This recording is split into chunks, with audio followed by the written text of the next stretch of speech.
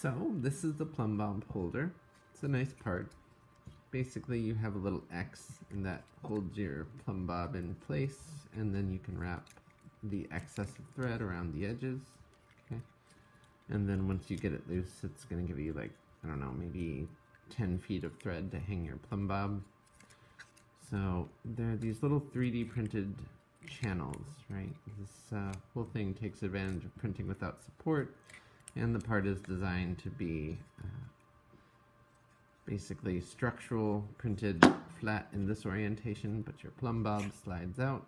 Okay, and it is this model right here. This is an 8-ounce plumb bob.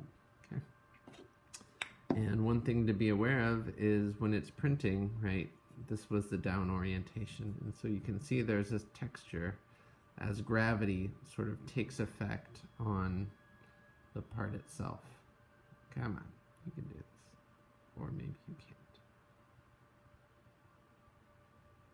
Maybe like that. There you go. So now you can see that there's a little bit of texture on one side, and then the final finish face is much flatter, and you can see the toolpath. But the idea is this part could be printed vertically in orientation without support. You just don't get as much strength for this pinch, and because you're going to be taking a large object and sort of seating it, these wings are going to want to bend outward, right? And so we want to give them a little extra strength for sliding in the plumb bob and then wrapping it back in place. But ultimately, when you design your part for 3D printability, at least with filament-based extruders, you're going to try and have these angles. This hexagon angle is 60 degrees. And so that usually prints without support in all of the orientations that you have.